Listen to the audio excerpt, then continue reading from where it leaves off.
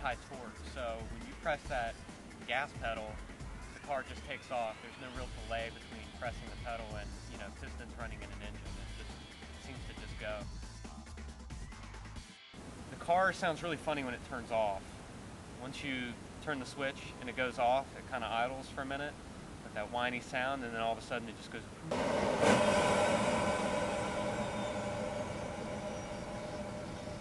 Like it's a, you know, vehicle out of some movie. It's supposed to be in like 2050, but it's really it's a future car. So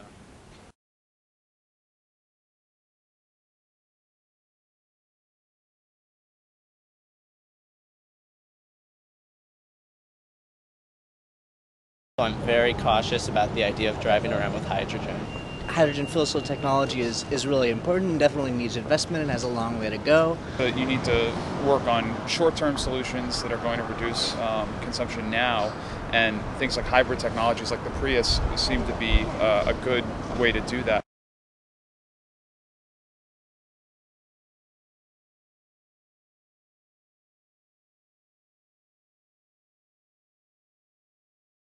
My primary reason for buying it was because of the gas mileage and the environmental benefit.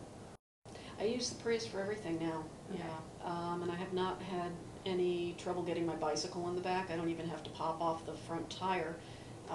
There's plenty of headroom, and I just put it's a split back seat, and I can put both sides down and just toss the bike in there, and it's a full-size road bike, and it fits perfectly. I'm a car guy to begin with, and this thing only holds 750 pounds, so once they get that into a smaller car, sort of like a Prius-sized vehicle, I'd be much more interested in that, but I know that technology is still possibly a couple years away. When it comes time to actually replace a vehicle, yeah, I think people really should investigate the possibility of getting a hybrid. In terms of the environment, I probably think that right now the Prius would be more effective than doing hydrogen fuel cell cars, because we're still a few years away from this being mass produced.